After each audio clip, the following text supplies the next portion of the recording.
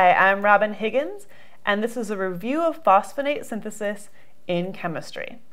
All right, so first of all, a phosphonate group looks like this. Obviously, it has a phosphorus in it, and it has a double bond to oxygen, and then two OR groups, and it also has one regular R group. Okay, so the way that we synthesize these is usually by taking this guy, and this is a trialkyl phosphite. So notice we have all OR groups at this point. And we react it with an alkyl halide, and it's really common to use esters. So basically, the alpha carbon is very electropositive. So this lone pair actually comes in, attacks here, kicking the bromine off. So your intermediate, and from now on, I'm just going to go ahead and draw this whole group as an R group. So you have your still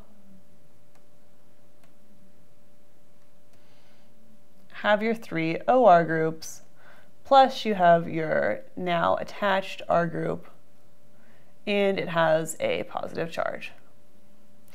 So now what happens is one of these oxygens comes down and it's going to reform the double bond to the O, and at the same time the bromine, which left in the last step, is going to bond to this R group. So very carefully, we have this bromine picking up an alkyl substituent, and we have this extra electrons on the oxygen reforming a double bond with phosphorus. So your end product is your phosphonate, so two OR groups,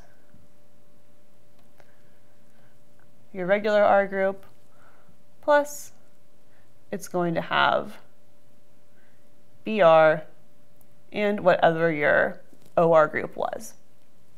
So this is actually a named reaction. Its name is the Arbuzov reaction. There you have it. I'm Robin Higgins, and this is a review of phosphonate synthesis in chemistry.